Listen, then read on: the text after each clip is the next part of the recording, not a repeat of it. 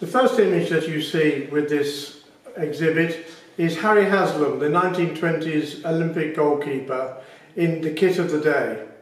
Very basic. A pair of leg guards, probably from cricket, a woolly jumper, a pair of gloves, and not a lot else.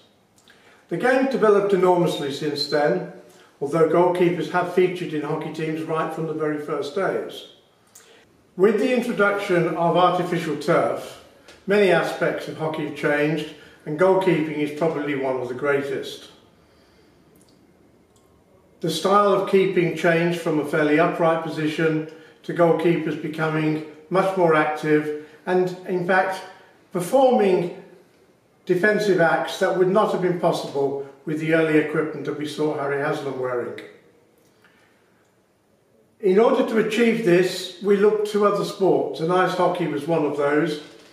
And in the 1984 Olympics, Ian Taylor, together with the management team, looked to protect him with more and more equipment so that he could dash out regardless of injury, but be protected by the equipment provided.